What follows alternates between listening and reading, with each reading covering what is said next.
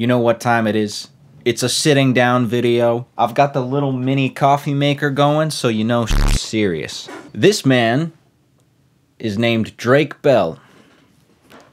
I think most of us are familiar with him. A couple years back, he was given, I believe, a year or 2 years probation for a charge of attempted child endangerment and disseminating matter harmful to juveniles. For the layman among us, that means essentially sexting with an underage person, or having conversations of a sexual nature. Now, I should note that Drake still contends that he was unaware of this person's age. Nonetheless, he did plead guilty to those charges. Now, the general online community of late has not been particularly charitable when it comes to potential offenders in situations similar to grooming, child endangerment. For the last several years, Drake has very much been anathema. Back when this stuff was kind of breaking, he came out with not an apology video so much as a explanation, I guess, of what was going on. Universally panned by people in general as well as some prominent voices online. Fast forward to today, we seem to be experiencing an uncanceling of sorts. I saw several videos on TikTok of people kind of going back over the details of this case, saying how some of it was a little shaky, again mentioning that he claims he didn't know that this person was underage, people saying that he deserves a second chance. Keep seeing comments constantly about Drake Bell being a predator and Drake Bell being an abuser and essaying victims and all of this stuff. He was charged with child endangerment. That is not the same thing as sexual assault. He was charged for texting a minor who also lied about her age, which was proven in court that she lied about her age, and then she continued to stalk him and show up to meet and greets and his shows and all these other things. Now, don't get me wrong, Drake Bell has a large platform, he's a child star, he grew up in the limelight, all that, and he should know what's right and wrong as far as texting someone underage. But before you go in and calling him an abuser and all of that, you need to go look at those court documents and realize that he never was sexually explicit with her, never sent images, never did anything physical with her, and that she, number one, lied about her age. Number two, her age was not in her bio or anywhere on her page. And number three, she continued to seek him out.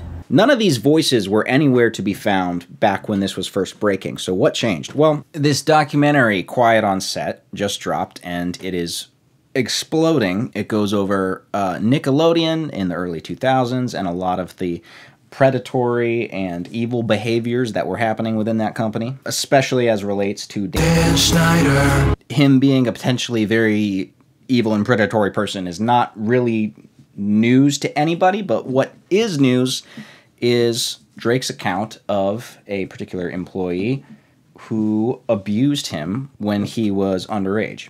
Now look, I want to make one thing clear about why I'm making this video. I don't have a stance as to whether Drake should be uncanceled or canceled or anything in between. I don't feel like I have thorough enough knowledge of the case to make a hard and strong decision on that. What's interesting to me is that us finding out that Drake Bell is a victim of abuse is the thing that turned the tides in his favor. When it comes to Drake's sentencing in 2021, Drake was found guilty by the law. How we feel about his sentencing morally should have absolutely nothing to do with him having been a victim. The two situations have nothing to do with each other from a moral perspective. If you were a victim of abuse today, your story should not at all be affected by the revelation that your abuser was also abused 20 years ago. So again, I have to ask, why are we reevaluating Drake's situation now? Why didn't we reevaluate it as the conversation was happening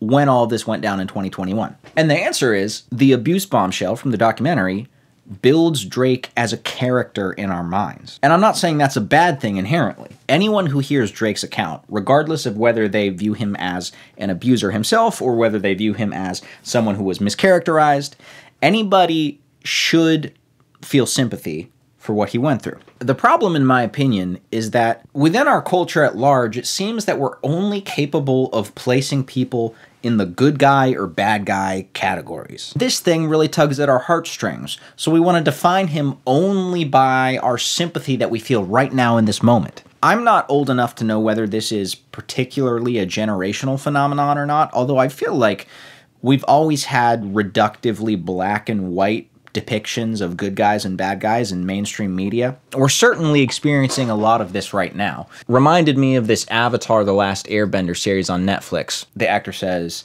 "We also took out a lot of the elements of how sexist Sokka was. I feel like there were a lot of moments in the original show that were iffy, even though that's one of the character's primary development arcs." Wait, this is a good guy.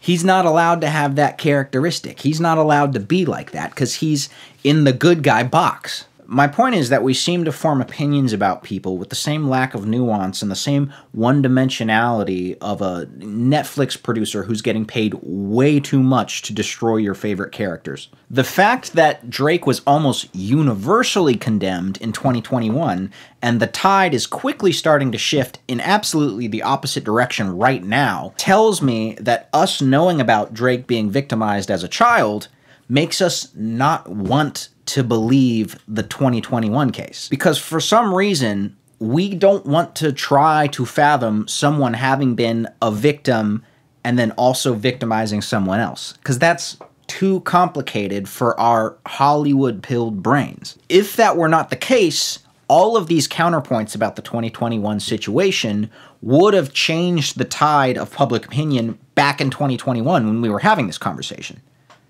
We didn't learn anything new about that case in the last 3 years. Now, I want you to remember that the PR industry exists for a reason.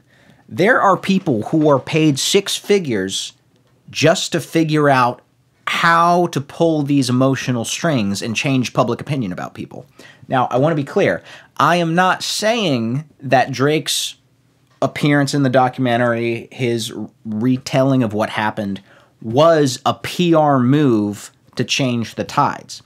I am, however, saying that there are PR professionals who have pulled exactly moves like that.